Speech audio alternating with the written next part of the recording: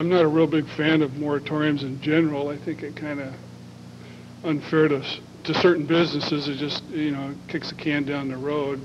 I don't know. I wish there was another provision to not have to do a moratorium, especially since they haven't actually applied for a business license anyway.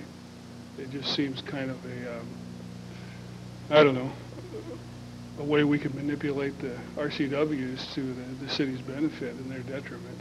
So in general, I'm not a fan of moratoriums.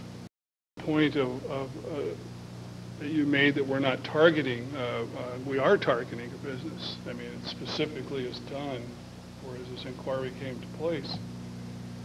I wonder how many other businesses are treated this way, that if it's something that one or all the commission or people on city staff don't approve of, then these moratoriums are rushed through like this. It just seems to kind of be, not in the spirit of I don't know, full cooperation or working with the businesses.